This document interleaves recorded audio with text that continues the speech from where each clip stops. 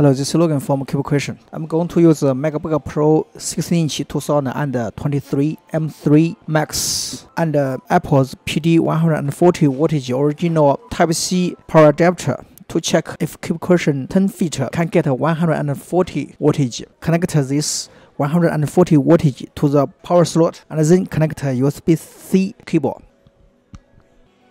Connect USB-C to my 16-inch 2023 M3 Max. Let us go to Apple icon about this Mac. More information.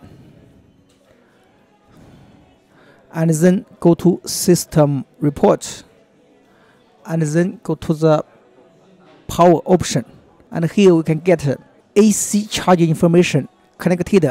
Yes, and wattage is 140 wattage, and the AC charger name is 140 USB-C power adapter. So this short video we can get that CableCreation 10 feet USB-C power cable can work with MacBook Pro's original PD power adapter to charge my MacBook Pro 16-inch 2023 M3 Max, and I can get 140 wattage. That's all. Thank you.